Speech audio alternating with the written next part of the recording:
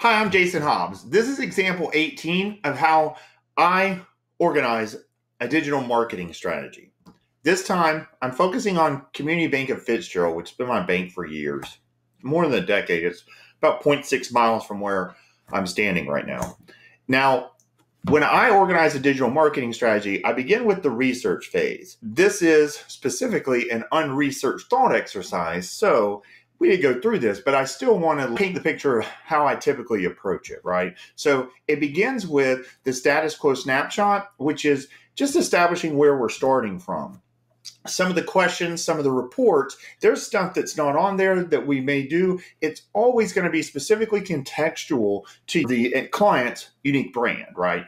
And the idea behind it is I'm putting together a strengths, weaknesses, opportunities, and threats, a SWOT chart for this brand each time, right? And so part of that is let's Google what happens. And so the goal of this strategy would be to build the digital brand, period. They have been treating themselves as an advertiser. They've never created their own media. We would begin that. And we would focus on digital media. We would begin with video. We'd have audio and written from day one. And it would just be a new department within the community bank structure. So the customer point of view, I'm focusing on people in Ben Hill County and one surrounding county around that, right? And just lack of local digital media is what we would be solving for. And the plan would be to treat them as a media company. The typical hours of operation, obviously, website, they already have a marketing website and they have a mobile app and so forth.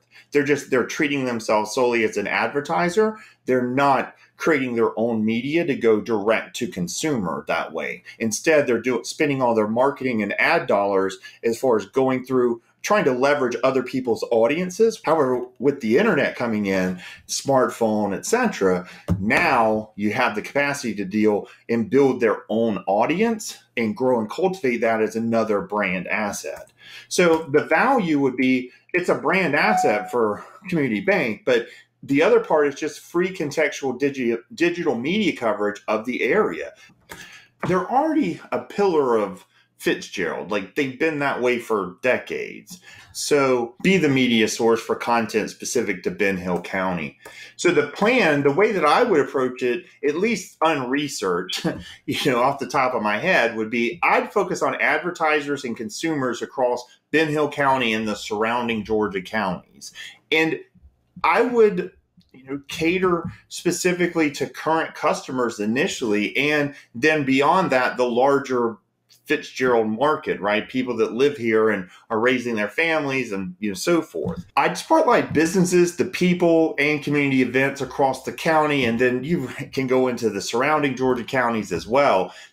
I focus on weekly to begin with, but with the size of this business, there's no reason they can't have a daily show. There's absolutely zero reason. The ad budget, I'd start with at least $250 a week in Facebook ads specifically to begin with. Now, the media creation, I didn't worry about how they would approach it because in my mind, if they're going to do it right, they're going to start with like a team of 3 where they also have a manager that are all digital native that they brought in from outside that have been creating videos that they recruited basically. I didn't cover that, so I'm just going to lay out how I do mine, which I typically start by planning everything on the wall. But when I'm ready to kind of formalize it, I put it into slide deck, which I then use to record the video.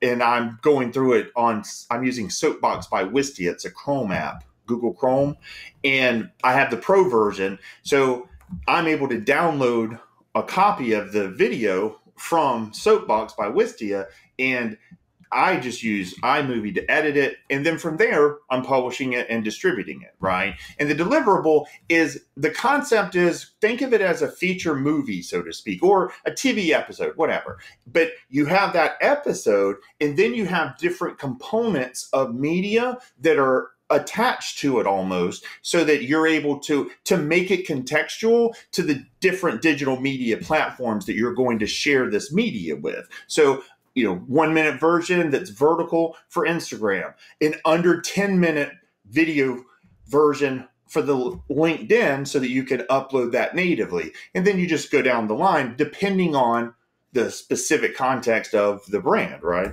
So the distribution, Wistia, I put it there, the videos, and so that I can, the ones that are going onto my website, I upload natively to the rest of them. So Facebook brand page, YouTube, LinkedIn. Audio, I use anchor.fm. It's free. It pushes it to 10 different podcasting platforms. And then the written and images, you're just putting that on the website. So basically the cbcfitzgerald.com domain /blog and then /audio or podcast or however they wanted to categorize it. So the foundation would be the website, the marketing website, because you would want all of the media to have its main home on land that the brand owns, right? And so I put together a demo. They could use their current one, no problem, as far as whatever they're using currently with their marketing website. But mine is using Essence Pro by studiopress.com. It's $130 if you've never bought anything from them. And it allows me to keep it simple when you're putting together a website so it's not overwhelming, because all you have to do is start with that homepage, get it right to begin with. And part of that, obviously, is establishing what are the menus and making sure that those pages are also populated, right? And then beyond that, it's the homepage widget areas using Essence Pro that you're going to use to put out the initial message on the homepage, along with the navigation and all. And then beyond that, you're going to start adding digital catalog. You're going to start adding your media archive.